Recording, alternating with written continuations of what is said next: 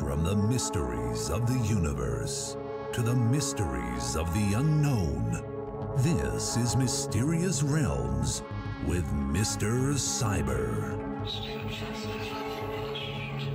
Here is your host, Mr. Cyber. Well, hello everyone, Mr. Cyber here with another show for you on Mysterious Realms. Today we're going to be talking to Robert Lindsy Milne, world-renowned psychic, who is recognized across the continent as one of the most insightful psychic counselors of his time. At a very young age, Robert started working as a psychic, doing readings at the Cosy Tea Room in Toronto, and at the same time battling serious literacy issues. He managed to overcome his disabilities and traveled the world, giving insight with his psychic sessions to tens of thousands of people. This guy is fascinating because he helped narrow down a super predator / superbug, and the insight he gives is going to be absolutely amazing today. Check out the description below for all the links to his website and to the book where he is quoted over 30 times on his unique gift, and this is by all means phenomenal. So without further ado, here is Robert Lindsy Milne. Hello, Robert. How are you today, sir? I'm doing great, and thank you very much for having me on your show today. Hey, it's my pleasure. It's my pleasure. So I wanted to go over, I was reading your background, and it's so phenomenal, and it's absolutely amazing, and thank you. It really gets me how certain individuals, especially such as yourself, have these abilities. I'd like to go back really quick. When did you discover, or when did you first notice that you had these psychic abilities? So I just want to ask you that. So are you asking me when did I know, or when was I doing it? Because there's a difference. At around 4 or 5, I used to say things to people, and I'd get into trouble. Like I tell you one story. One time I came home from school for lunch. I might have been in kindergarten or grade 1, and I come from the generation where our moms were at home, and you know they made lunch. So I came in and I said, "Grandma Harris died today." Remember, I'm 5. Grandma Harris actually was my great grandmother. And she lived in London, England. I've only seen her once in my life. And by the way, I live in Toronto, Canada. And my mother got angry with me for saying bad things. It actually probably hit me for it too. So the next night at dinner, my mom and dad, my sister and I were at the table having dinner. My mother says, "Grandma Harris died yesterday." And I thought my father was going to get angry with my mother for saying bad things. And they talked about it instead. And I couldn't figure out how come I got hit or yelled at, and they could talk about it. And for the next several years, I would say things and get into trouble. Uncle Harry, that wasn't Aunt Sally. Who was that? You know, that one got me into trouble. I didn't understand why. But I started being kind of quiet as a kid, even though I'm vocal. So I was quite hesitant to express myself, because I would say things and get into trouble and not know why. Yeah. And then came the night. Oh no, the night. The night. So, you know, I'm kind of old. I was born in 1949. So hockey in Canada for me was, you know, the Toronto Maple Leafs. It was like a big deal. And in about 1956 to 1957, my father took me to a semifinal Stanley Cup game, and it was between Boston and Toronto. And we had corner end seats, so we could see, you know, the whole. It was quite amazing. And at the end of the third period, the score was tied 1-1, and the series was tied 1-1. when the teams came back on the ice for the first overtime period, now remember, I'm 9 at the time. Okay. So as the teams come on just to stretch a little bit, I became really attracted to number 17 with Toronto Maple Leafs. The guy's name was 𝗟𝗟𝗓𝗓. And I knew he was going to score. Well, the game hadn't even started. The teams were just sort of stretching. So the referee blows his whistles, the guys get on, go to the bench. And by the way, Eamon wasn't even a first string player. He went to the bench. So the lights start to go down. The building gets silent. And I realize, because it was so real, I thought it happened already. And just as the referee was ready to drop the puck, I jumped up and started yelling and screaming and cheering in this totally silent building with 18,000 people watching. And everybody looked at me and my dad. And he put his hand on my shoulder and he said, "Sit down." So, wow. So I did. And I got really quiet. The referee dropped the puck. I wasn't paying a lot of attention because I was, sort of putting things together. And I realized other people see things differently. The next thing, Eamon jumps over the boards, skates down the ice. A guy named Red Kelly passes the puck to him. He flips the puck into the net. Terry Lumley was the goalie in Boston at the time, and the building erupts. And everybody's yelling, screaming, cheering. I'm looking at flashlights, the camera lights going off, and I'm realizing other people think differently. Yeah. And that was a moment of realization, and I knew at that point, I didn't know how it would be, but I knew somehow I would be doing this or something like that for my life. And I knew that when I was 9. That's how it happened for me. Now, did that when you first experienced that, did it scare you, or was it just like a, wow? If that makes sense, it's kind of like a scary feeling. What it did was it validated why I was always getting into trouble. Yeah.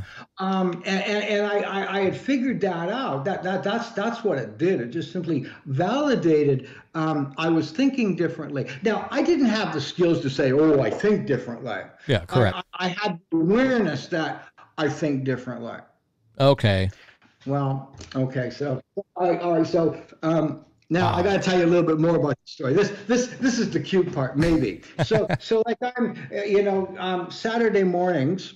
But this game, by the way, was on a Thursday night. Okay. Saturday morning is allowance day when we were kids, and we got a quarter. And for 25 cents, you go to the show, see 3 movies, bunch of cartoons. You get a box of popcorn, some pop and candy. 25 cents, right? Quarter went a long way back then. You think, eh? Yeah. So I go to my dad to get my allowance. My sister got her quarter, and I say to my dad, "Boston's going to win tonight." And he says, "Oh no!" Really? Like I had just committed treason, and I said, "I bet you a quarter they do." Oh gosh! And he said, "Oh," and he kept my quarter, right? So anyway, that night Boston won, and I doubled my allowance, and I hustled my dad. Now we're talking about a 9, 10-year-old kid, right? I hustled my dad for several years. I got so good at it, I had to let him win. I was worried he would catch on. Wow. Really, right, yeah. Wow. He's probably thinking, what a hustler at that age. He never considered it. Wow. Never considered it. And my dad, he's 92. He's still alive. He's just stopped working last year when the pandemic hit. So my dad, though, but he says that he will go to his grave believing his only son is a fraud and a charlatan, even though I've been a professional psychic for 56 years. Well, you know what? When you have a gift, it's pretty obvious. you know, and it amazes me. And one thing I wanted to ask you, and I don't think this is true. I think special people are given a gift such as yourself. Right. You know, it's an absolutely amazing gift. My question is, do you think anybody or anyone can be psychic? Or almost everybody is psychic. Okay. So being psychic is not being spiritual. Correct. Being psychic is not being intelligent. You can be really stupid and be a psychic. Yeah. So no, really and truly, it's not a measurement of intelligence. That's not what it's about. Being psychic is a natural instinct that just about all life forms have. Okay. Mammals have that. We're mammals, right? So mammals have this very strong, powerful instinct. Have you ever been sitting somewhere and all of a sudden you look up and you see someone's been looking at you? Oh, yeah. Okay. Yeah. Right. That is what it is. Now, that's the first level of it. So being psychic is a basic natural instinct that almost everyone has. So if you take a bell-shaped curve, put everybody on the planet on this bell-shaped curve, at one end there's going to be one guy that has absolutely zero awareness. Yeah.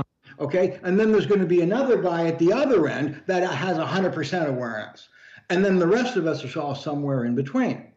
However, we all have that instinct. So being psychic is what caused us to survive on Earth. It's how we protect ourselves. It's the way we live. So everybody can do it. It's a question of recognizing what it is and how to use it. Okay. Now, do I think I'm gifted? I really struggle with it, being gifted. Am I gifted? I think my gift has more to do with my ability to be dedicated and committed to something, more so than being specifically a psychic, I think. So when I realized, so I left home at a very, very young age.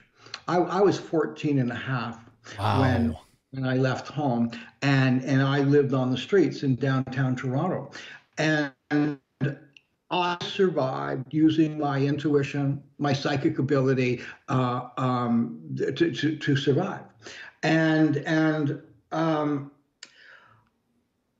It was my abilities, my skills were honed, in the jungle, in the cement jungle, and they were developed for survival. So they're sharp, they're strong, they're keen. Yeah.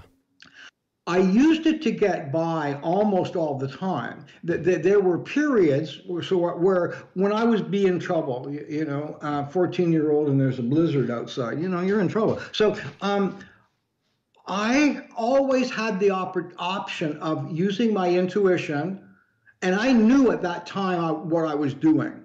So I always had the option to use my instincts, my psychic ability, my intuition, or an illegal or an immoral act.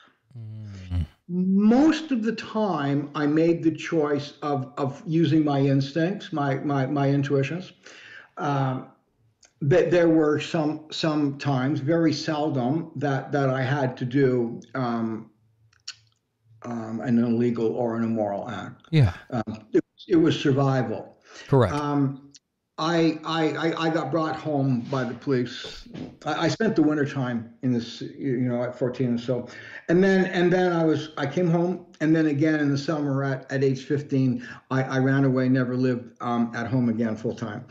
And that was when I started realizing not only could I survive and use my instincts to be in the right place in the right time to get food. Now, I never begged. I always worked for it. I worked at a restaurant or washed dishes or something. And so I realized that I also started to see things that could happen to people that I would be hanging out with. And I started noticing things like that. And then I thought, gee, maybe, and then I started just doing it for people, doing readings. But I'd also always been doing that. And there was this tea room in Toronto, and it was called the Cosy Tea Room, and that's where they did psychic readings. And they sold tea, sandwiches, and cookies, and with the sandwiches and the tea sandwiches and cookies, you got a tea leaf reading and a card reading. Yeah. You see, back in those days, it was illegal to do psychic readings in Canada. Oh, was it really? Yeah, and the law just got repealed July 1st, 2018. Oh my gosh. I did not know that, Robert. Yeah. So up until 3 years ago, my career, I was against the law. That's ridiculous. Could have got busted any day of my work life. So at the tea room, what they would do is they would sell tea and then say readings are for entertainment purposes. Gotcha. So it was that loophole. Yeah. Legal loophole. Yeah, you just can't get money for it. You could do it, you just can't get money for it. That's crazy. Well, yeah.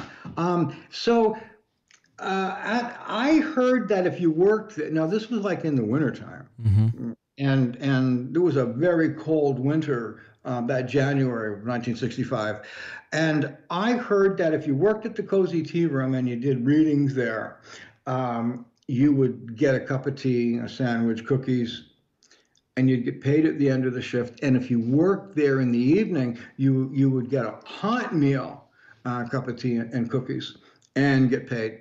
And I phoned the Cosy Tea Room and spoke to the owner. Her name was Mrs. Cox, and I told her that I could do readings. And I went down and applied that day, and I did a reading for her.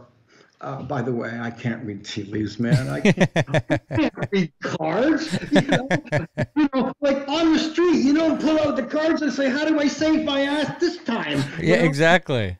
I was all about get in touch with your energy and take care of it that way. So what I would do is I would pick the tea cup up, look at the tea leaf, look at the cup, and look at the person, and then talk to them. Okay. I developed that day with Mrs. Cox. So I did a reading for her, and she hired me. And I worked in the afternoon, got a sandwich, a cup of tea, cookies, and I probably did about 8 or 9 readings. And then I worked the night shift. And I got a hot meal, man. I had a real hot meal, and I couldn't remember. Had a hot meal, again, cookies and tea. Got paid, and I had money for a place to sleep that night. And the next day I had a job. And as I said, I was 15 and a half, and I started working at the Cosy Tea Room that day, and I worked there till I was about 21, maybe 22 years old. Wow. And I would work 5-6 days a week, and every day doing readings. And so by the time I was about 21, I'd done my 10,000 hours. I had done which makes you a master, because I think they said the minimum 10,000 hours makes you a master at something. Yeah, so I was by the time I was 21, I was doing things that other psychics didn't even know what was possible. Yeah, and I and in a pretty short amount of time, I became I was the youngest person in Canada doing readings for a living full time. That's amazing. Yeah, and I learned a lot there. It was a pretty crazy place to be. Hey, so Robert, I just wanted to mention one thing. Going back, so you mentioned, so we all have some type of psychic ability. Mm-hmm. But it sounds like the average person shrugs it off. But we're like, that's, what I'm talking about? We're taught to. Yeah. We don't naturally shrug it off. Mm. We're brainwashed to close our mind to that. Well, yeah, that sounds about right. Whether it be through a religious group, or whether it just be through the way we're educated, we're taught to think logically. Yeah. Well, I'm from a whole different era, so I know, I'm not. I know what you're getting at, though. I totally get it. It makes sense. Yeah, we're taught to ignore it. Yeah. We're taught to push it away. But just about all kids can sense energies and stuff. Yeah. We all have it. Yeah. Well, in your case, you learned to actually hone it in because you kept working with it and practicing honing those abilities, which you already had. But the more you did it, you could control it and actually understand it. That's right. So at around now, I wasn't exactly a model employee. I was a little bit rebellious. Sounds like me when I was younger, too. And one of the things that really made me crazy working now in those days, that was all you could do. There was nowhere else you could make a living. Yeah. If you want to read tea leaves at at your kitchen table, and get $2 or whatever, there was nothing available. There was no one teaching anybody. There was nothing available, and what was against the law. And most of us, because I come from that era, I was just started. Most of the people that were doing readings, I know the people at the Cosy Tea Room, they were older. Well, they looked older to me. They almost always had some addiction, well, for sure cigarettes, but alcohol or drugs, or they almost always lived poorly. They almost all were traumatized and really were and that's how they were. And that's how people that did this work, if it was their living, is how we survived and lived like that. You go to see somebody that does readings. A lot of times they live in a dump. It's not because they like to live in a dump, right? Yeah. Traditionally, people that have done this work live very poorly and poor quality, and often have addictions and stuff like that. And all of us have been wounded. The ones that are really good have been really wounded. Yeah. So I saw that, and at the tea room, it cost $2.50 to get a reading. Okay. And as I said, they got a cup of tea, sandwich, and some cookies. And the tea room got $1.50, and the reader got $1. That ate my guts out. You have no idea.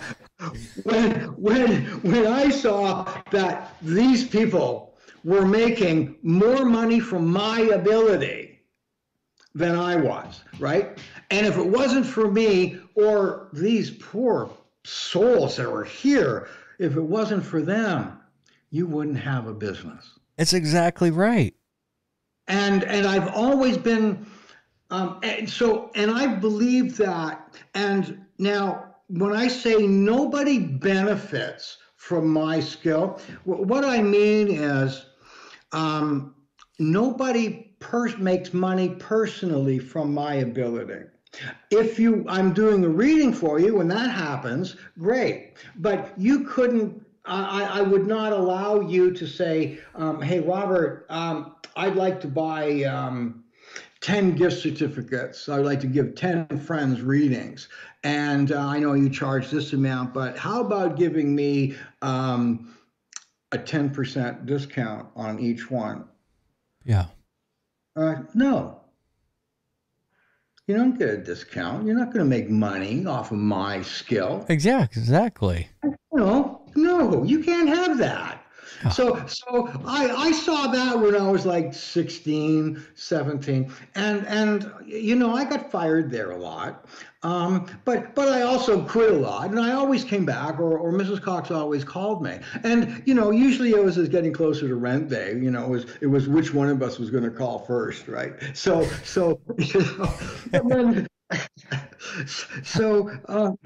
and then. And then I wasn't always a rebellious, because I also realized that this is what I was going to do, and I also realized that I was different than the people that were there.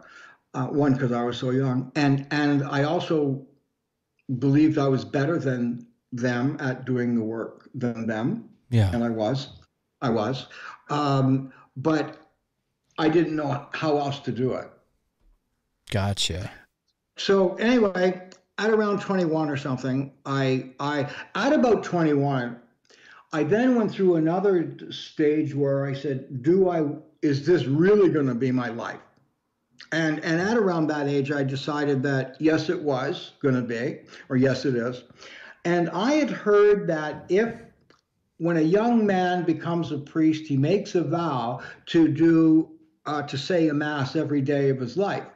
So I decided that if this was going to be my commitment, this was going to be my thing, then I made a vow that I was going to do at least one psychic reading every day of my life.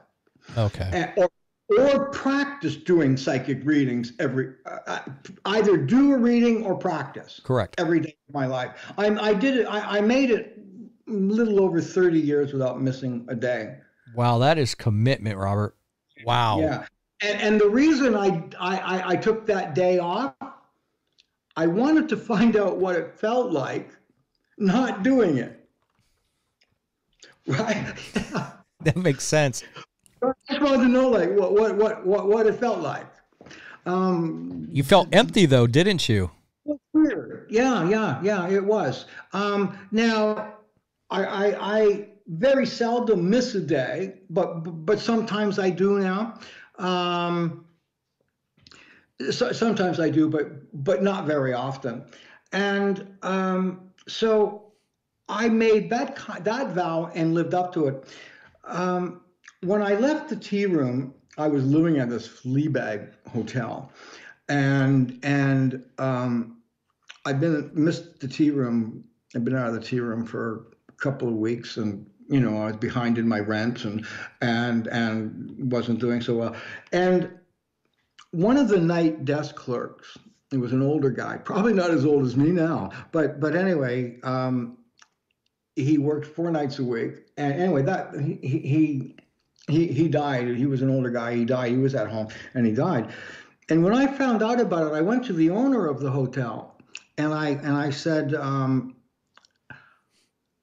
could I have Whitey's job in exchange for room and board? So I wasn't interested in making any money there. I was interested in having something that would be secure, that I wouldn't have to worry about paying rent, and I would always have food. And he took the deal. And I started working at Larry's Hideaway at night, and that helped. Again, everybody knew I was a psychic, so I was doing readings there in the daytime. Yeah. My instincts helped, because this was a very interesting place. It was filled with single working people, prostitutes, pimps, drug addicts, street people, rounders. This was not a classy place, right? and I dealt with all those. I still doing readings, and I worked there for about 4 years. And it was during that time that I learned to read and write. Because I had time at night where I could, because one of the reasons I had trouble is that I had trouble learning to read letters, and so I taught myself to read and write during that time period, and then doing readings too. Now, it's a question that a lot of people bring up, and I'd figure you're the best individual to answer something like this. Or maybe one of the best, as opposed to Oh, yeah. I don't want the one. That's too big a target. So does being psychic mean that you can read people's minds? No. You can't read people's minds. Can't do that. You can sense what people are feeling. Yeah. You can see by your awareness what they're going through. You may not know what it is that's causing them to go through it, though. Okay. Now, when you say reading people's minds, so reading people's minds in the moment, knowing exactly what they're thinking word for word. No, you can't do that. Gotcha. it's more of an overall conscious awareness. Now, we think ESP, extrasensory perception. So that sounds kind of spooky, oh, I've got ESP or infectious, one of the two. But ESP, well, extrasensory perception. We have 5 senses, touch, taste, smell, see, hear. Put all those senses together and it forms a 6th sense and an awareness.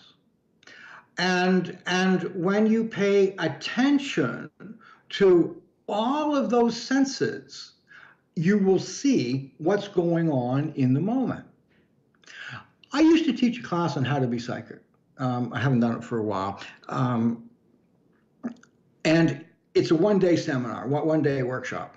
And oh, by the way, everything I do in my work, my readings, or life coaching, or when I was teaching the class, everything I do, I guarantee. Okay. And here's the guarantee. If I do a reading for you, from the moment I do that reading and until the ending of my life or yours, and hopefully yours first, if you ever believe the reading or feel the reading, the service that I provided for you was not of value, or you were disappointed with it, you tell me, I'll give you back your money. That's it. Wow. Now, if I did a reading for you 20 years ago, oh, yeah. I'm not going to be giving you today's bread, right? You're going to be getting what you paid 20 years ago. Exactly right, Robert. Right. Okay. All right. So, well, but you know what? But something like that tells me, you know what? You're a legitimate individual, because if you notice, like with other companies, let's say, when you buy a product, they have a money back guarantee. And that's because their product is so good. Whenever I get a product like that, I never return it because it never goes wrong. And when you offer something like that, like, who offers that when they know, hey, my product is great? I don't know anybody in my business that does. Now, what I didn't say was that I'm perfect. Oh, correct. Okay. All I said is that what I do for you, you will feel it is of value and service to you. Definitely. And if I fail in that, I'll give you back your money. Well, and it's a service that provides some guidance as well, that can benefit people. And I do give back money. And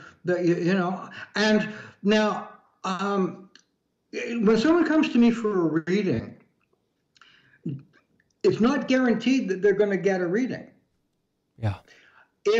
If when I do a reading for somebody, if I think in order for me to let you have your reading, because I record everything I do, and I've been doing that since the 70s as well. It was done as soon as cassettes were invented, whenever that happened. Oh, kids, if you're listening out there, we're talking about cassettes. Go Google that.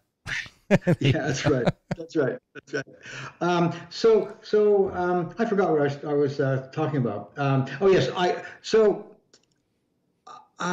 it was about doing readings, and being giving money back. So there are times when, if I don't think I'm going to be doing the best that I can do for the person in front of me, I tell them and I say, I'm sorry. I can't give you the best reading. I'm really sorry. So my goal, and I keep records. My goal, like on my calendars, there's different codes, and there's a DND beside a name, and that would stand for DND, did not do. And I write a note why I did not do that reading, and my goal is to keep it. My goal is to keep it at 10%, but it's difficult to keep it at 10%. That's a hugely high number to. Yeah. Right. That's huge, but that would be my dream. So it's 15%, maybe a bit more. Where I'm just said, I'm sorry, I can't do a reading for it. Or there have been times where I got all the way through the reading and said, I'm sorry, this is not my best, or this is not I'm sorry. There's no charge. Wow. They don't get the reading, by the way. They don't get the recording. It's mine, right? Well, correct. Yeah, that's absolutely right. And I go through a process. Well, now I do so much online, I don't get to do it. But every time I do a reading and give person the recording, I always sign it. Okay. I always put my name on. And I have to feel that my name, when I put my name on it, it's got to be my best, or I won't do it. Oh yeah, definitely, because you got to sign off on it. I mean, I don't think anybody would. It's no different like doing a painting. You know, you don't want to sign your name if it's all screwed up. Absolutely. And so there are times when I haven't done readings for somebody. And because I can't tune in, there perhaps some times where I don't want to. Well, and I have that free choice and free will as well. Well, yeah, and something like that absolutely makes sense, because to me it seems like, you know, the person that you're giving the reading to, they have to be open and let go a little bit as well. And is that right? Like, you just have to clear your mind, or just stop somebody from tuning into you if you want. Okay. You can do that. But why would you want to? Well, that's true. Like, why would you go for a reading and deliberately try to make it difficult? Yeah, that makes no sense. Like, why? Why would you? What would be the reason? You know, and I wouldn't fiddle around with, you know, I really wouldn't fiddle around very much. And the other thing about my work is that my readings are a monologue, not a dialogue. So what happens in my readings, you know, I don't ask questions either, or almost never. Yeah. So, you know, I know the questions are, you know, what's your name, you know, first and last. And when I start the reading, you know, I have two questions. How old are you now? What month is your next birthday? That's it. And then I start off and I just start talking. And that goes on for about an hour. And I ask people, please don't interrupt me, even if you think I've made a mistake. And the reason for that is because when I'm tuning in and doing that, I'm constantly going over what I've already said, checking to see if it's balancing with what I'm saying now. And I correct as I go along. And if somebody, and often when I'm speaking, it's not necessarily what I'm thinking about. Okay. What I'm saying has already been processed and it's coming out. And what I'm about to say is right around here. Well, yeah. You know, yeah.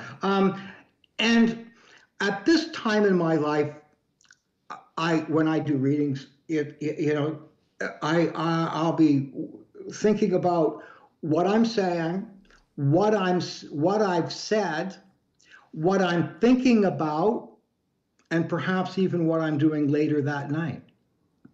And it's all happening all at the same time. And if you could imagine TV screens on the wall, and when I tune in, it's like having 4 TV screens going and different channels playing, all at the same time, and I go back and forth and check it out.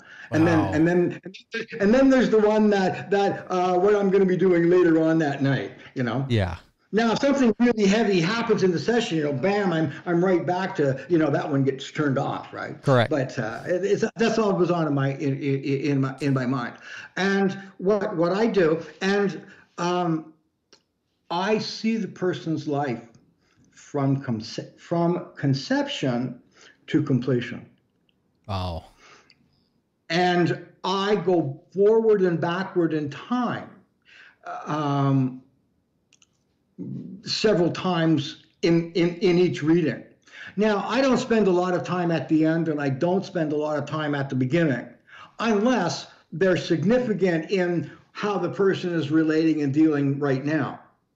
But I do see the beginning and I do see the ending. I mostly concentrate on where you're at now, what brought you to this place, you know, over the cycles that you're in, and where you're going to, or how you're going. What I say is not absolute, so I always leave what I say, I make open-ended statements. Correct. So that, because free choice and free will always is the boss here. Now, Robert. Oh, I'm sorry. I didn't mean to interrupt you, brother. So I do something that I don't know of anyone in my work that does.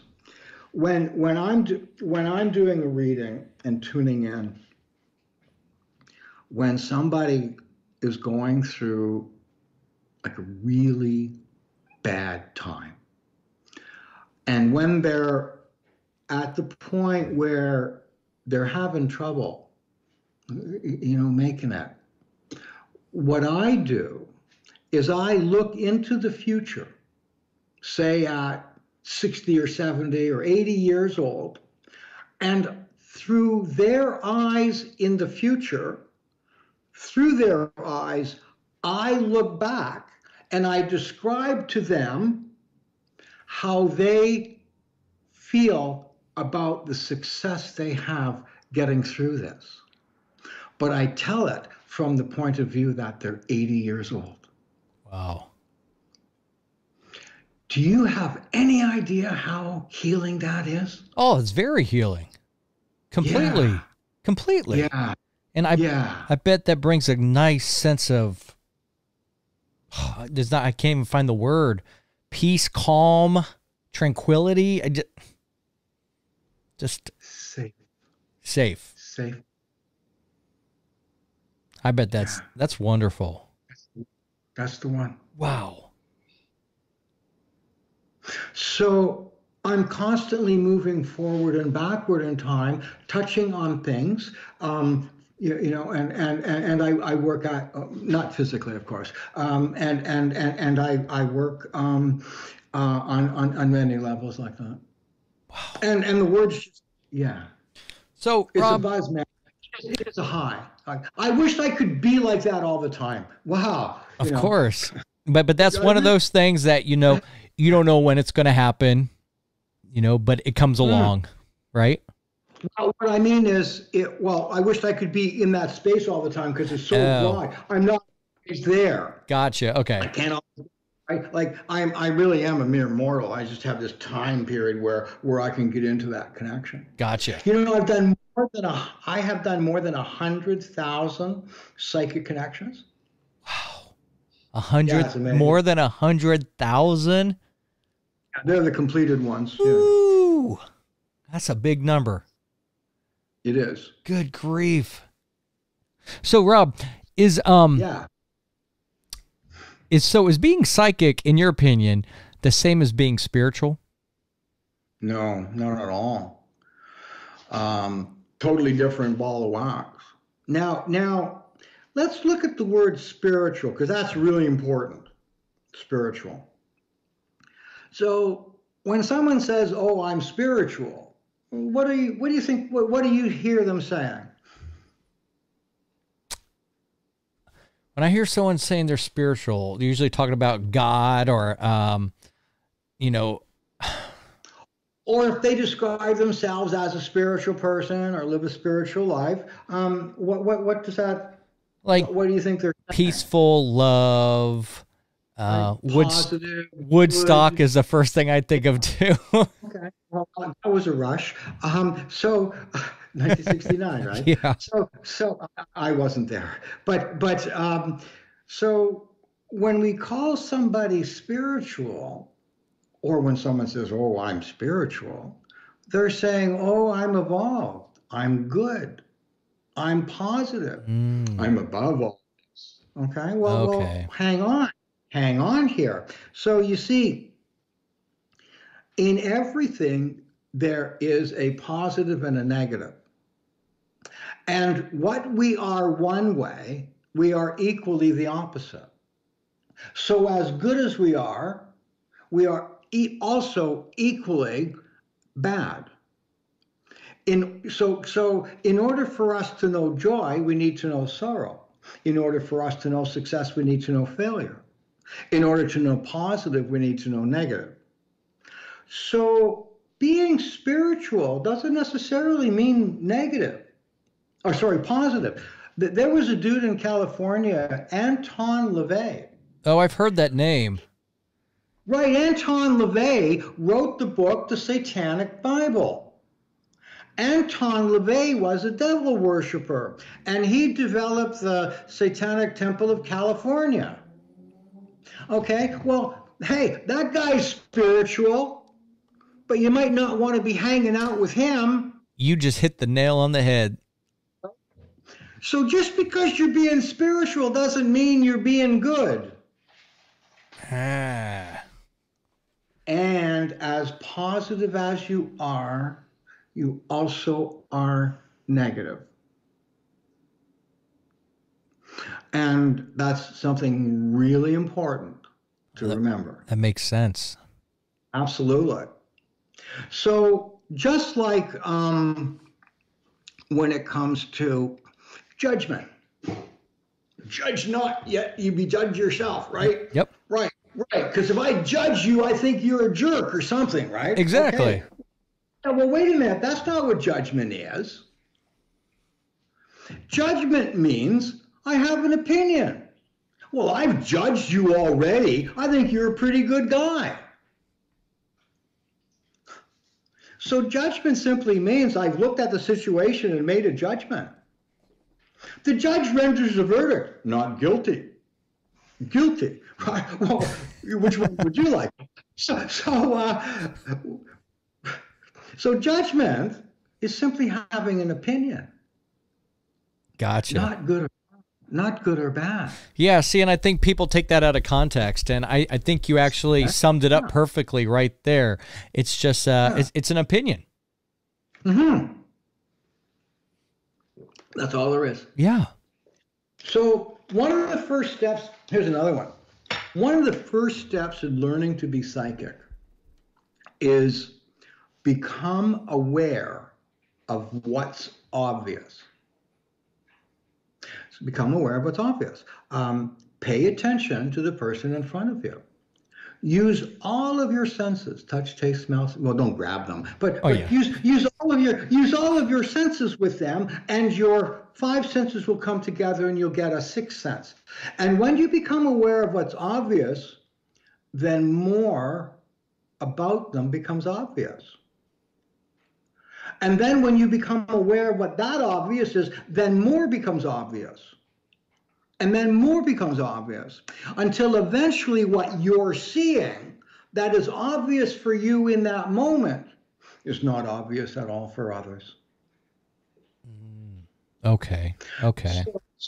Right. Okay, so let me just give you another more practical way of doing that. Yeah, sure. So I made my career doing radio and TV shows, call-in shows. I've traveled around the world in about 35, 40 years doing that in mainstream media. So the way that I would work, I would ask people when they get on the air, give me your first name, where you're calling from, think of a question, but don't ask it. Okay, and then this, hi, my name's Mary, I'm calling from, and I just, boom, just start. And most of the time, what I was talking about was about what their question was. So another thing, I'm always doing air checks when I do call-in shows. I did that when I was performing on mainstream radio, and when I do it on the internet, I always listen, and also at least once a month, I take out a couple of readings that I've done that month, and I watch them. And I watch how I'm saying things. I'm watching how I'm relating to it, the person. I'm making sure I'm not falling into patterns, or because you can, and you can fall into easy hits, and there's always them, and they're good to have, when you're thinking about how to figure something out. It's good to have those easy hits, but I have to make sure that, and I have to make sure that I'm not really just going for really anyway. So I'm constantly assessing what I do. There would be times when I would be, and sometimes on the air, and I've been doing it recently. So I, say to somebody, okay, so you're at home right now. Okay, so in the building that you live in, this is one I actually did on FM, Midnight FM. Yeah. When I did it with Tim last June. So the caller comes in and I say, okay, so you live in this building. Is it like an apartment building, like a small apartment building? The guy says, yeah. And so, all right, now, if you were standing at the front of your building, facing it, on your left-hand side, at the top of the building, halfway down, it appears as if there's been a lot of water damage, or there has been. The guy says, how did you know that? Wow, the roof caved in last week. Wow. Okay. Right. So I do that kind of stuff. So anyway, now I'm trying to remember the point of that. Okay, so sometimes I don't do it quite as in your face. Sometimes it might be about the person personally. Yeah, and when I'm doing a phone-in show, I also have to remember that although I'm doing a reading for that one person, there's 10,000 other people listening. So I'm putting on a show for them too, right? Correct. Right. I'm entertaining the 10,000, the ones getting information though. Anyway, so there have been times where I'm telling somebody something, and maybe just telling something about the type of person that they are, and I'll be saying to myself, Robert, man, this is so bloody obvious, man. You're gonna get caught. You're gonna get caught on this one for sure. Like, come on. And then I listen more. Then I do some more, and when I listen to the air check, and I'm listening to it from a different perspective. When I hear it, I realize that what I thought at that moment was really obvious, in fact, wasn't. When I was in a calm, relaxed state listening to it. Yeah. When I was psyched up and focused and being psychic. So what I say is become aware of what's obvious, and then more becomes obvious. But what you have to do if you're going to be doing readings or being psychic, what you have to do is become aware of what's obvious and say it. Not that it's obvious, say what you're seeing. And when you get into that flow, as soon as the person's nodding their head, right, then you give them more, you get more and more and more. Okay. That's basically how you do it. And then do it about 10,000 times, and I'll have another class with you. So here's another question, because the big one I'm going to eventually get to is, I know you were featured in a book called The Perfect Predator regarding a superbug. So I'll get to that here shortly. But I know the audience is going to find that fascinating. So we'll keep that as a grand finale too. Another question: do you believe in God by chance? I do. We humans, though, and this is important, I think, we humans have as much awareness of what God is as a whale would have understanding the Gobi Desert. Okay. I love that analogy. I love that. We just don't fucking know what happens when it's over. We want to know, but I don't know anybody that died. Hey, Robert Lindsay Milne dies, boom, and he comes back, Robert Lindsay Milne, exactly as I was. Not a chance. So when you die, this body, done. So wherever you're getting your belief from, it's not from somebody who came back and told you. Exactly. You nailed that on the head too. Thank you. That's a fact. I mean, you put it in a great. No, you made that, or how can I say? You worded that perfectly, because I liked how you also said, how does a whale know about a desert? It's true. That's how. Yeah. You can't even put your mind. It's like you can't comprehend, or you. Absolutely. Yeah, I love that. Absolutely. So have you heard, there's this theory, some of the brilliant minds on the planet have been saying, oh, we're in the Matrix.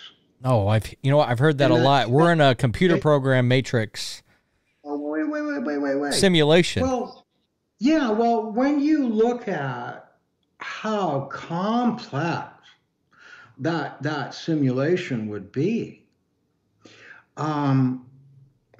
probably a matrix. And there's another way you could say it too. It's called creation. Yeah.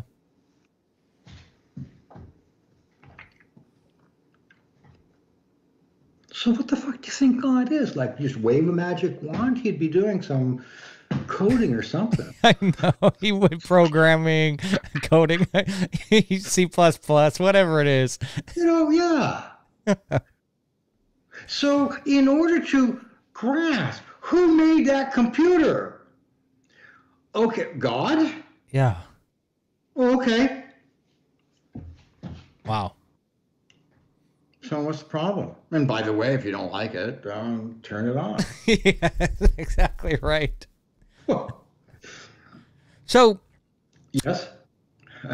so here's one for you. And if I pronounce this wrong, please correct me. Yeah. But who is Dr. Stephanie Strathdy and Dr. Thomas Patterson? Oh, wow. Who are they? They're pretty amazing people. Stephanie Strathdy is a professor of epidemiology at Southern California University. Furthermore, she is the associate dean of epidemiology at the same university. And she's got about 2,700 other titles and stuff like she's like big time brains. Yeah. In epidemiology. Thomas Patterson is equally in that level. He has a PhD in psychiatry. No, he is a doctor of psychiatry. He has a PhD in psychology. He's an experimental psychologist, and he also happens to be a professor at that university and associate dean. Like these guys, these are in the top 0.1% of Mensa, like big brains. Stephanie has been my client. She's from Toronto. Has been my client. She just completed her doctorate degree when she first came to see me. And I've been doing readings for her for that long, and then with her husband Tom, they go away. Oh, by the way, so a year or so before, now Tom is a really cool, interesting guy. He's a Indiana Jones kind of guy, real life kind of guy. Nice. He's in his mid 70s now, but he's 6'5", and he's a real macho guy. He got kidnapped by the Sandinistas in South America when he was on a mission, an exploratory mission, and he was captured and just about starved to death. And he's amazing life. Anyway, so Stephanie and Tom. I do a reading for Tom now. He let himself go. He got ballooned up over 300 pounds. I do a reading for Tom, and I say, Tom, there's something going on here in your stomach. And I'm not going to get into the whole details, but I said to him, it could be really serious. And then I stopped, and when I give bad information, and I don't like giving negative information, but I do. It's my moral duty to. What I almost always do is I tell them how successful they are, and then I tell them what they're going to be successful at. Okay. So I tell them that they're going to be okay, and then I tell them the shit they're going to go through. Hey, it's all going to work out, but here's what's going to happen. That's what I do. Okay, that's what I do. So with Tom, I said to him, Tom, by this time period, you're going to lose more than 100 pounds. And then I said, now, Tom, there's something going on here in your stomach, and it's pretty serious. And then you are going to get sick, and you're going to get so sick, you won't be able to get sicker than that and not die. Yeah. And then you'll lose 100 pounds. And then I said to him, this seems like you can choose which one's your destiny. Get sick and lose 100 pounds, let what I just said to you scare the hell out of you. Take care of your health, lose 100 pounds, and miss getting sick. And then I said, Tom, it's up to you. You can do it the easy way, you can do it the hard way. So, year or two later, Tom, and by the way, he didn't pay attention. Well, the first week he did. He paid attention to me. After that, he didn't. So, I don't take it personally. I don't care. I give the information. It's free. It comes through me. You do, you don't. Yeah. And I really am like that. It's where that free will comes into play. Absolutely. With the person that you're giving the reading to. Absolutely. Now, I always want the absolute best for everybody that comes to me. And one of the things is I want them to be happy. But it's irrelevant if I want them to be happy. Yeah. It's none of my bloody business, actually. Because you see, in life, in order to know something, we need to know both sides. So I have no right to expect that person to be happy, because maybe in their life they need to learn about sorrow or being bummed out. It's not my choice. So, okay. So Tom and Stephanie go away on this beautiful vacation of a lifetime. Their 47th vacation of a lifetime, They're in Egypt. Tom gets sick, and then he goes into this pyramid and comes out, and he's in terrible, terrible shape. Ends up in the hospital in Egypt with this terrible infection. Then, out of all places, Egypt, right? Mm. And then he gets medevac to Germany. And now he's unconscious in a coma. And he gets medevac to Germany. They realize what's happened. Now he's in total lockdown. Because they found out he's got the superbug. Superbug happens to be 100% antibiotic resistant. That means if you get that superbug, you die. No cure. No cure. You die. So anyway, Tom's got the superbug plus a bunch of other things going on and 300 pounds, and he's in a coma. And everybody around him's wearing hazmat suits. He's like locked down because they got to be careful with that bug. You can't, Oh yeah, it's no joke. Right? No joke. Right. So Stephanie calls me, and it was when she just got to Germany, and in the book, and this also when she called me, when I answered, I said to her, "I've been waiting for you. What took you so long?" And she writes about that in the book. Yeah, I do shit like that. But so anyway, sometimes it's fun. So anyway, she starts to tell me, and I say, "Yeah, I know. I've been expecting this," and right away I tell her Tom's going to live. And then I thought my role with her was to be supporting her to do it. The way it ended up is I created a mental link, a psychic link with Tom when he was in a coma. And I knew what was going on with Tom. And I knew it psychically 24/7. I knew when he was strong. I knew when he was in trouble. I knew I got to sense when his body when his vital signs changed. And I always knew. I could always sense that he had a conscious, like he was aware, even though he was in a coma. Correct. And I knew he was going to live. Or I knew he was living. I knew he was safe because I had this visualization of a candle and a flame. And when the flame was strong, Tom was strong. He was okay. When the flame flickered, there were some problems. And if that flame went out, he would have died. That was his life force.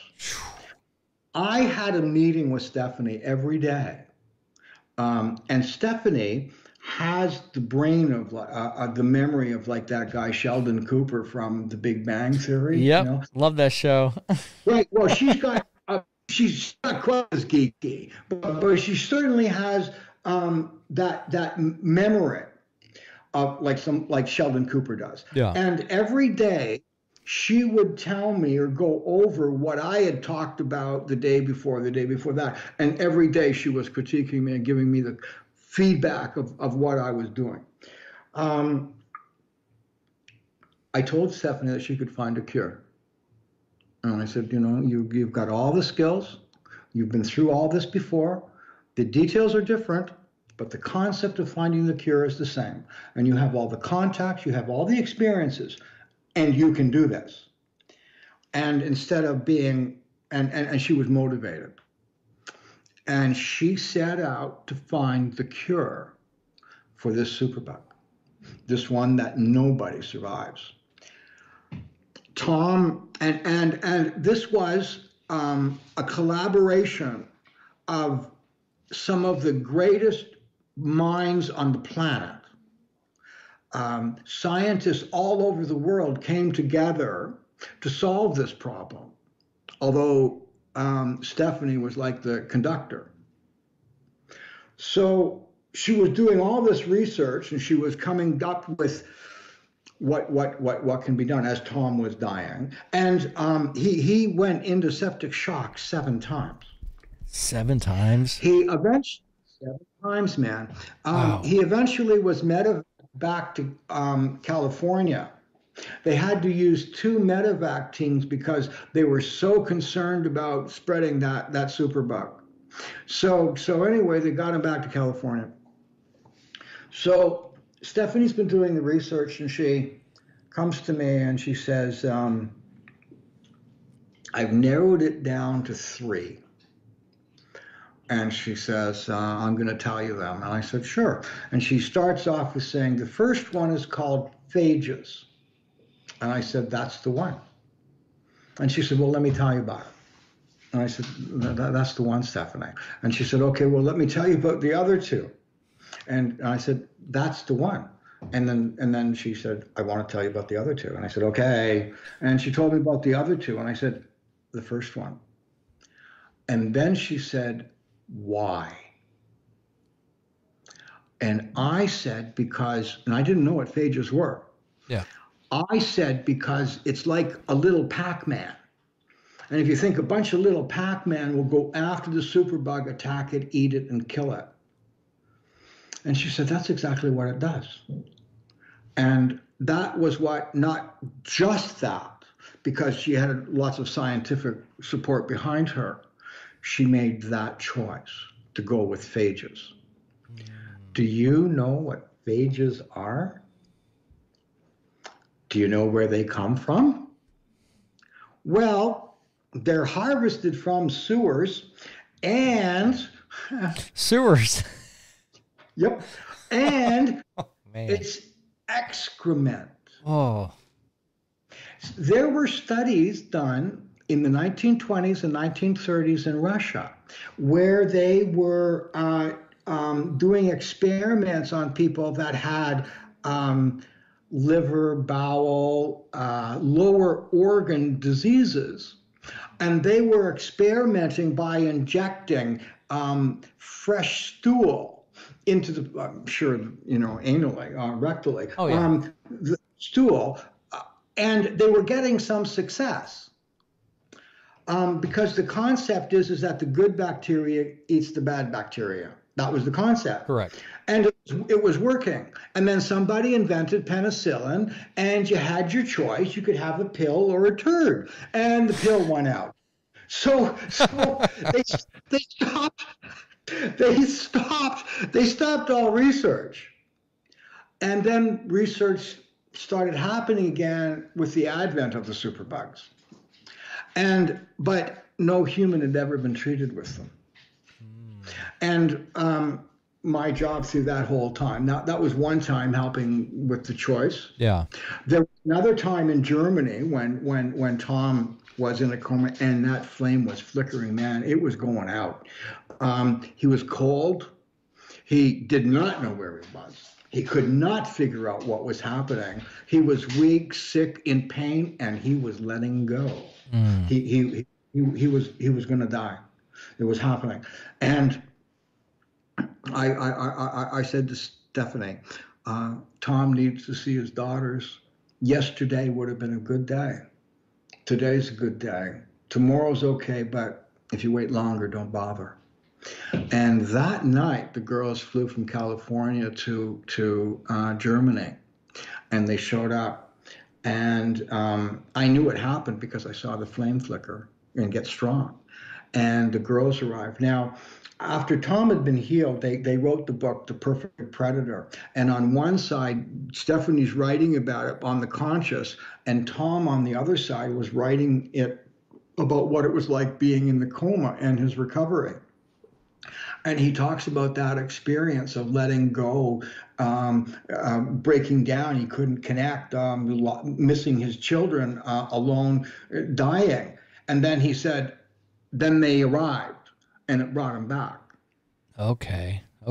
Had I not been doing my job that day, he would have died. That's unbelievable. Wow. Now, I'm not the star of the show. I had a small role in it, a part of it. You were part of the circle to complete that circle. Absolutely. And so here's scientists saying this really happens.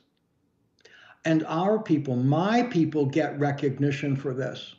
Because in the old days, like as of the Perfect Predator, they would say, oh yeah, well, psychic connects, but how do we know they're in a coma and then they die? So how do we know? Well, here's a scientist that was in a coma, and it's documented from both sides. That certainly was one of my greatest experiences. Now, once again, I have to tell you, there was a worldwide collaboration of some of the greatest scientists on the planet to get the phages to go from testing to being approved, to being injected. Correct. Which was the fastest time ever before, faster than the vaccines that are coming out now. Well, you know what? I'll tell you something amazing with that story, and a lot of people don't realize this.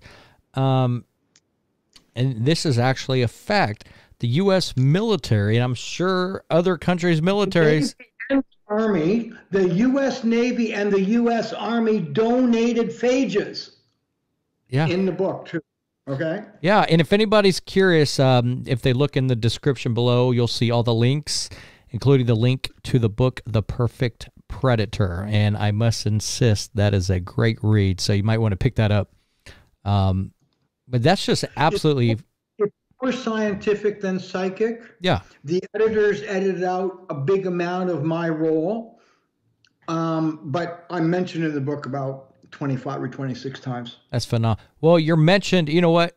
Someone that doesn't have a big role is not going to be mentioned that many times. The fact that you're mentioned that many times tells me you played a significant role, Rob. And what I really want is that it impact on the people that are coming up behind me. That's something that I hope that some of them, and there are people that are medical intuitives, and I hope that getting that recognition will help them be able to do their work, and will help a lot of people. That would be really something very special for me. Most definitely. And now with the Superbug, do you have any other success stories that stand out that you would like to bring up? Okay, because I'm sure there's been a ton of them. I'm sure there's been a lot, but significant ones. There are several. When I was learning how to do telephone readings, because they had never been done before, I invented it in Canada. I just thought it up. I didn't know other people were doing it. And when I started doing telephone readings, nobody had ever heard of it. And then I started doing telephone readings on the radio. There was, so I started doing, I'm just trying to think of, so a lot of my career has been appearing on radio shows and TV shows, being the performing psychic. Yeah. And I was the first one in Canada and one of the few in North America in the beginning. I would go to different radio stations and I would audition to be on the talk show, and I was flying to Ottawa. I was going to Ottawa. It would have been in the 1970s, about 77. Yeah, maybe 76, 77. I flew to Ottawa to audition on this. It was the highest rated radio station in that area. And by the way, Ottawa is Canada's capital. And I went on the show, and I got the gig. In fact, I was on that show every month for 12 years. Nice. But it was a great gig. So I won that one. And when I got back to Toronto, I got a phone call from the program director from that radio station. And he said, now remember, telephones were still on the wall in those days. That was in the days when you got on an airplane like you were getting on a bus, right? There was no... I remember that when I was a kid. Oh my gosh. Okay. So anyway, I go back to Toronto, and a couple of days later, the program director calls me and he said, we got a call from a guy, I can't tell you his name, and you'll understand why I wanted to. Oh yeah. And he works for TASS News Agency, and he wants to do an interview on you. And the news director kind of laughed and said, yeah, and he's with the KGB too. And I said, I don't want to know.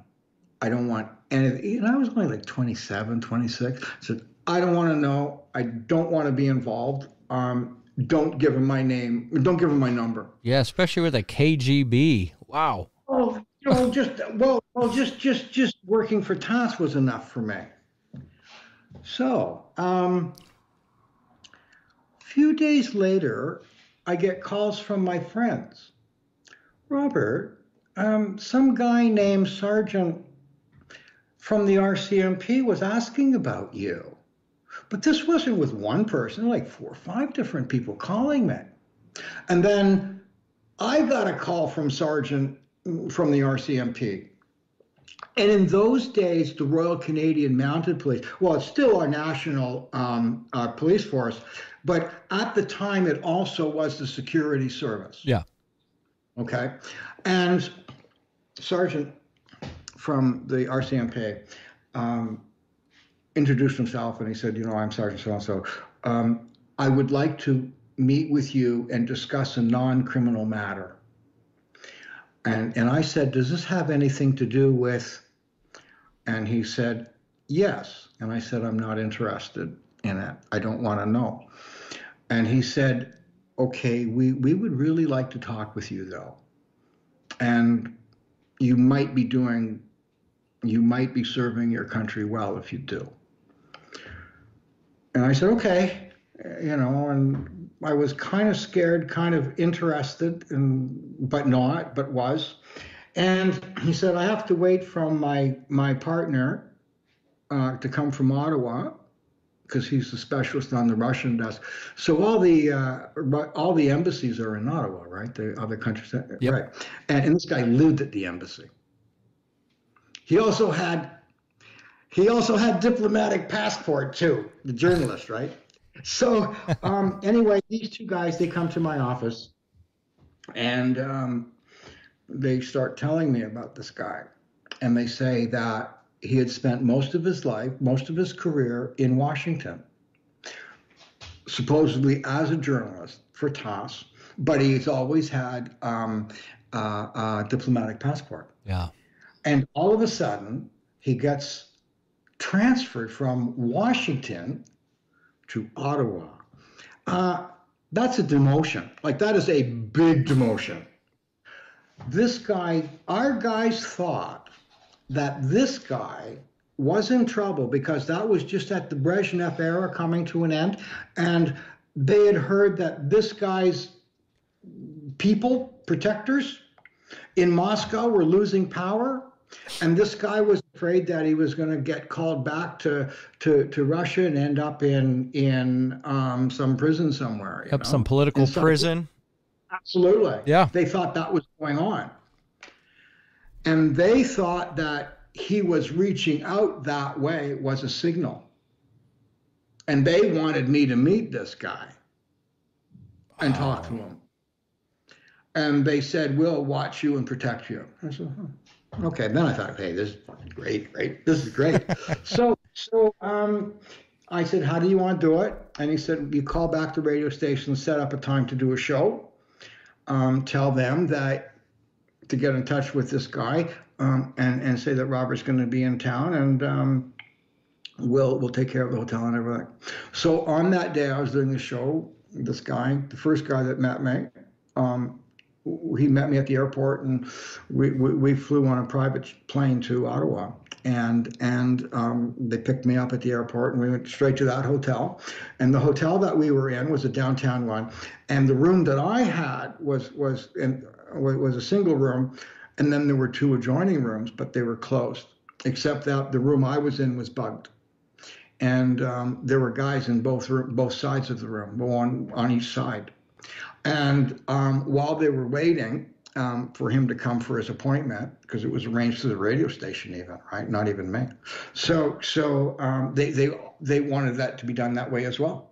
You know, they wanted the radio station to do it. Anyway, they gave me a briefing on this guy's life.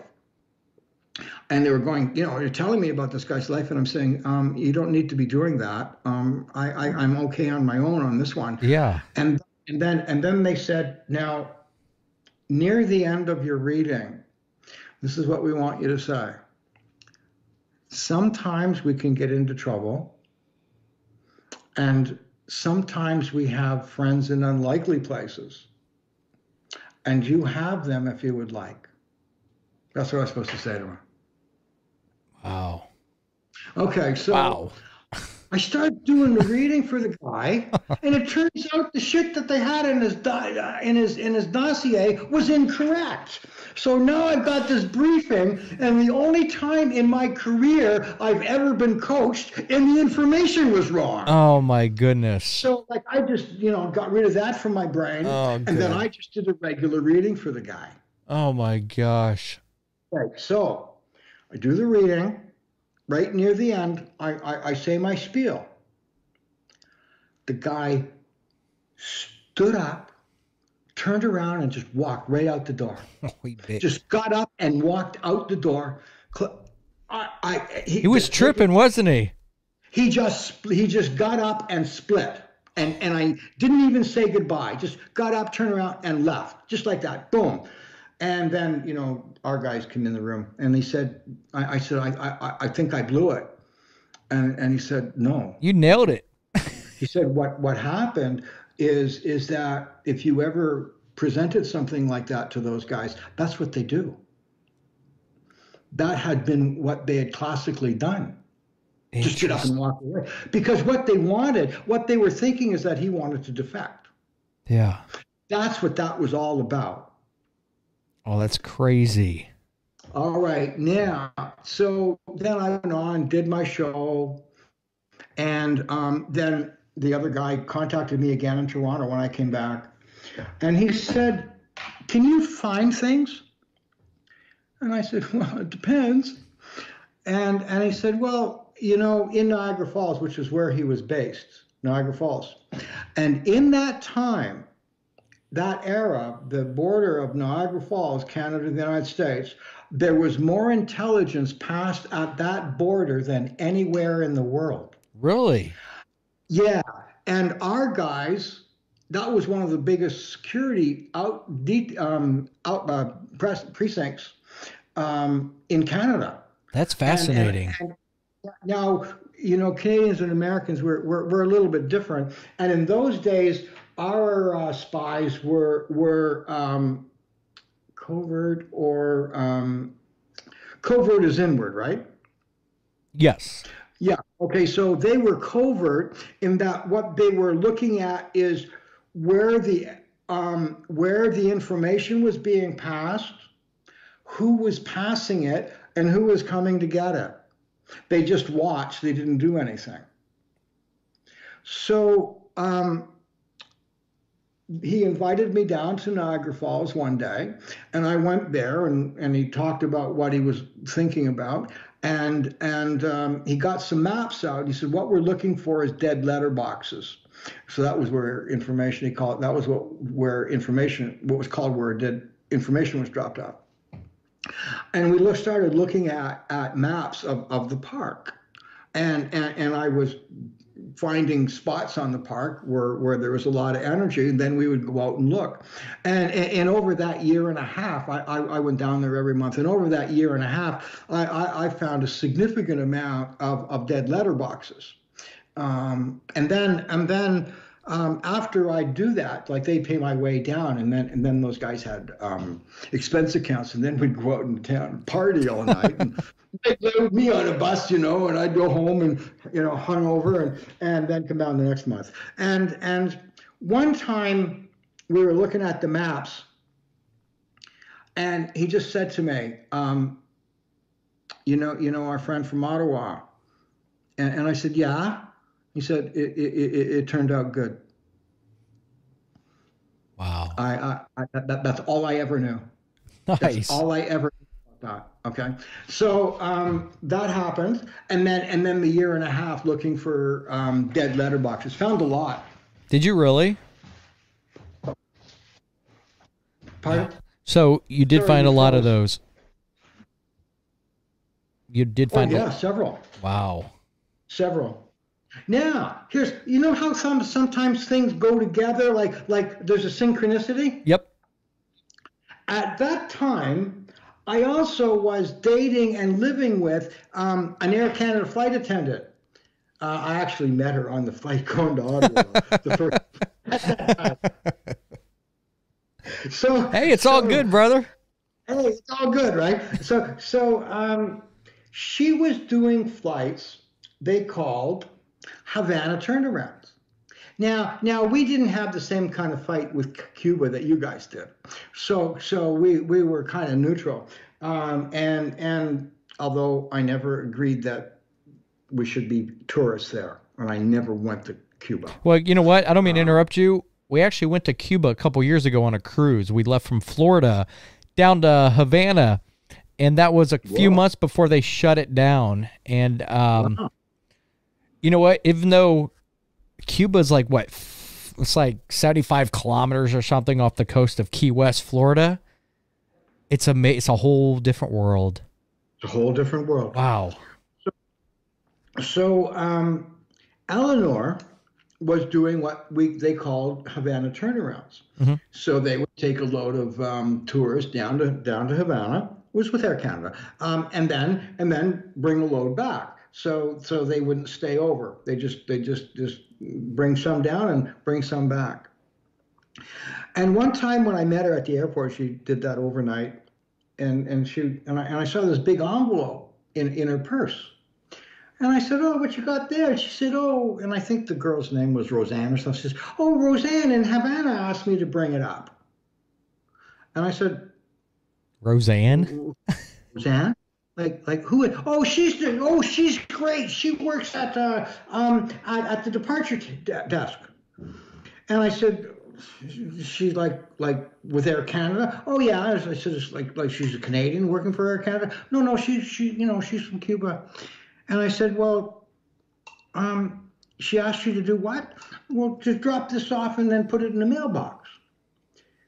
And I said, "Oh, does this happen very often?" And she said, "Oh yeah, the girls always are bringing stuff back for her. She's mailing them to her relatives around the world." And I'm thinking, that's not right. There's something smelly here. So I call my friend in Niagara Falls, and I say, "By the way, Eleanor's fallen into something here. What do you think?" And there was like silence. And then I get a call from a guy. He says, "Hang on, Robert." And then like an hour later, I get a call from a guy in Toronto who's in charge of the Cuba desk. And he said, "We've been watching them. We were trying to figure out how that's been happening." So that night, or a couple of nights later, when Eleanor had done her overnight, me and a couple of RCMP guys, we were there, and they were watching her come in with the stuff and the people that were coming to get the envelope. They didn't do anything with it. They just watched. What? They didn't do anything. They didn't do a darn thing. Well, publicly. Yeah. That you could have told you guys. I don't know what ever happened. Although later Eleanor told me that she wasn't there anymore, that girl wasn't there anymore, and they weren't being asked to do it anymore. Well, that's crazy. It was going to East Germany. Oh, wow. Yeah. Wow. It's when the whole Iron Curtain and everything was going on. Yeah. So I didn't, now I didn't psychically do that one with the Cuba thing, right? I didn't do that one. Yeah. But it was because of what I did do with the Russian agent that I was attuned and I had the contacts and I saw it. That is fascinating, Robert. That is. Thank you. Wow. Yeah. You know, I'm going to have to go back myself and re-listen to that because that's deep. That's very deep. You know, it happened so long ago, and it's a big one, but there's been so many. Yeah, you know, I'm pretty sure there have been so many. You know, it's hard to keep track of them because there's so many. It's like even me. So I'm 38 years old, and I've been to pretty much every continent except Antarctica and all that crap. No, I don't go to the cold ones. We don't need to be doing that. Yeah, we don't be going to that. But there's so many stories. Even though I'm 38, I don't even know which ones to pick and choose. You know, I can't imagine your position. You have so many great success stories. It's like, which ones stand out? I mean, I'm sure there are those select ones, but there's a lot. We haven't even, scratched the surface. Oh, I'm sure we haven't. To scratch the surface and some of the things that have happened to me and happened in my career. And it's really kind of astonishing. And, about 8 or 9 years ago, I'd been traveling 35, 40 years, appearing on shows. And I always traveled with a full-time secretary, doing an interview and then doing readings on an interview like this in mainstream radio or TV. Yeah. Would take me to a city for a whole week. Myself, my secretary, we would be there for a whole week doing readings as well, and then go on to the next town. So now I don't travel at all, but I'm still doing shows again. About 8 years ago, maybe 9, I got to the point where it wasn't fun. And I was on a Toronto station, which I am in Toronto, and I was on the highest rated station in Canada and the highest rated show at the station. And I went on at 9:05, and I was on till 9:55. And at about 9:15, I looked at the clock and said, "Shit, 40 more minutes of this. Shit." And when the show was over, I just said, "This is it. No more shows." And it wasn't from a heartbreak. Oh, it's terrible. It's over. It was, wow, this has been a great ride. It's just not fun anymore. And so I decided that I would just slow down. I'd be an old-fashioned psychic and do readings from home, stuff like that. And, I slowed down. I do 500-600 readings a year still. And then Michelle, then that book came out. Yeah. And then I was on a show with Tom and Stephanie. And Michelle said, "Robert, you might want to consider doing some shows." And I thought, maybe. Well, that was last August. And since August 11th and until now, I've been on 26 shows. It's great. Well, you know what? I've listened to a couple of your shows, and I absolutely loved them. Absolutely loved them.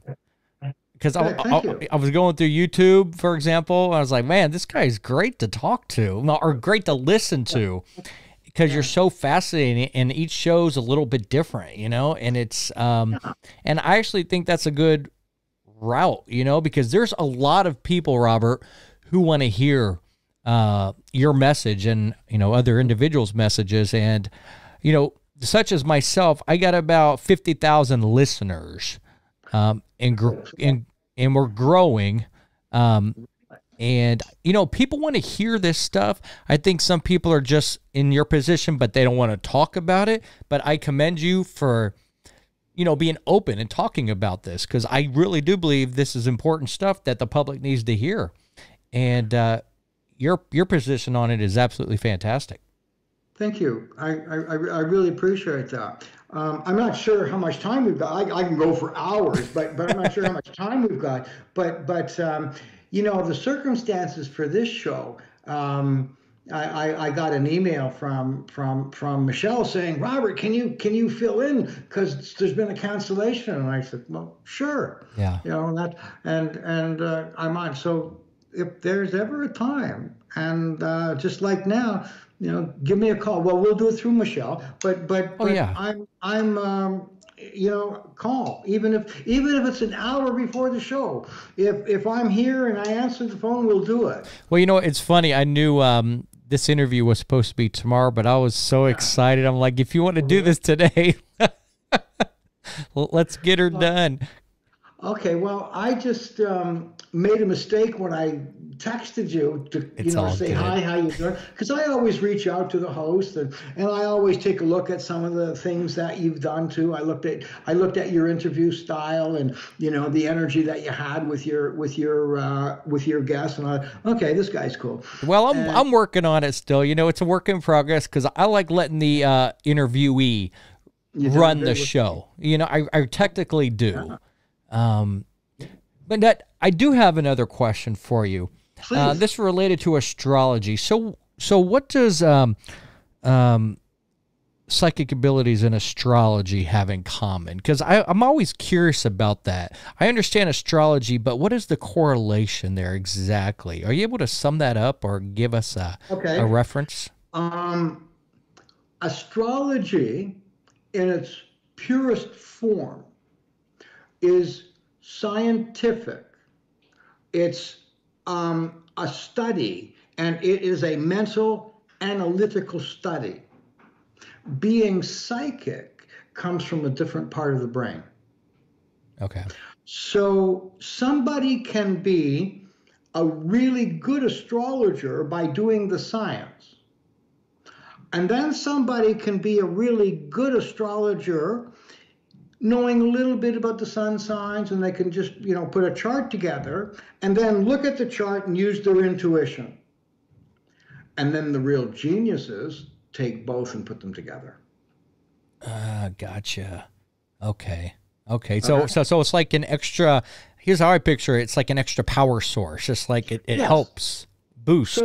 So I don't use a medium per se. Mm-hmm. So when I do a reading, you sit down in a nice chair. We have a really short conversation. How you doing today? Nice weather. Yeah, okay. Then we start the reading. I'm trying to remember what we were talking about. And the information just flows through me. I talk. I don't use a medium. So I'm not using cards or crystal ball. I do have cards and I do have a crystal ball, but I don't use them as tools. Yeah. Then there are other people, in order to get in touch with their psychic ability, they'll have a study, a medium that they'll use to get in tune, whether it be tarot, whether it be a crystal ball, whether it be palmistry. And by the way, chironomy can be a science, a pseudoscience as well. Chironomy is study of hands, right? Yeah. And so you can do it analytically like that, or you can also do it intuitively too. So using both together. So there are ways of studies, and then there are ways of just getting tuned in.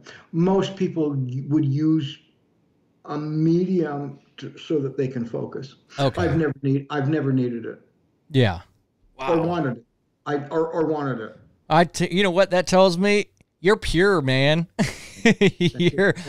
Wow. This just, Robert, you're fascinating. I'm definitely going to have to talk to you again. I mean, this is. I'd love to come back. Oh my gosh, there's so much. I know there's a lot of stuff. Yeah. But it's Well, yeah, I mean, I know, like you mentioned, we've only scratched the surface, and I just wanted to get you on because I was going through the whole list, and your name kept popping up. I'm like, I kept seeing your name, and I kept doing my research. I'm like, this is one guy I'd love to talk to. I am so happy that you chose me, and I guess I chose you too because I worked real hard to make this happen. Well, I really appreciate that. I really do. I know our audience is going to love listening to you. And like I mentioned earlier, I'm going to share all your links, everything, because I really think they need to check you out. Thank you. Because you're just absolutely phenomenal. And I'm definitely going to have you back as a guest. I'd really like to do that. Without a doubt. I'd really like to come back. Is there, I just want to ask you, is there anything you would like to tell our audience, or is there anything that you would like to say or give a shout out to or reference? I have lived above the United States my whole life. And we had a brief conversation at the beginning saying that we're friends. We're Canada, the United States. Yeah. We are the little brother, as it were. And the joke that in Canada is, if the president sneezes, the country gets a cold. And we in Canada owe our safety and our security to the United States. And if we didn't have that security, we would not have our freedom. And I am very grateful for what is provided by your country, just because we're friends. America is great. America doesn't have to become great again. America's just getting greater. But one of the things that I remember growing up, and I remember anytime there was a problem and the Americans got involved, you knew it got solved. Because when the Americans did something, they were the best. And when I see what your country is doing with the pandemic, with the COVID pandemic, and taking control of it, that shows why America's great. You're doing it better than anybody right now. Congratulations. Well, thanks, Robert. That's what I'd like to say. And I'd like to tell our audience too, and going off what you said, Canada is absolutely fantastic. And when I was in the military, I worked with a lot of Canadian forces, and by all means, absolutely the best. I know we have something down in Colorado called NORAD. It's north, and we watch the airspace, and that's Canada and the United States working together. And we've always worked together, and we are, while we do have our differences, we're one and the same. We have each other's backs. We built the St. Lawrence Seaway together. We sure did. Canada, We sure did. And you know what? Just because we got a border there, don't mean nothing to me, man. Well, there's a few people that will argue with you, but well, there are a few people, but you know what? You know what? I was thinking the border guard, but other than that, but we have the longest unprotected border in the world. We sure do. And there are parts in the United States and Canada that you can just walk across and nobody even knows. Well, I saw a documentary and a video on YouTube. There's towns along the border where there's no border because the town is built on the border. And just to see your neighbor, it's like a phone station. You just pick it up. Hey, I'm going to go see my neighbor. You're technically supposed to call to let them know. And but you know what? Everybody looks out for each other. And the border guards know, hey, you know what? These folks are fine. It's goofy. I know that sounds goofy, just across the street to go see your neighbor. You got to cross the border. Yeah. Amazing. Yeah. It is amazing, but it's been an absolute honor, Robert. I really appreciate you taking the time to speak with us. It's been fun. We'll definitely have you on again. I'm ready. Sounds Give me a shout whenever. That sounds great. Well, thank you again, Robert. Okay. Thank you. See ya. Thanks, brother. That's what Canadians do. Hey, CA. Someone told me something. How do you spell Canada? CANADA. That's right. That's funny. Hey, Robert, hold one moment here really quick, and thanks again.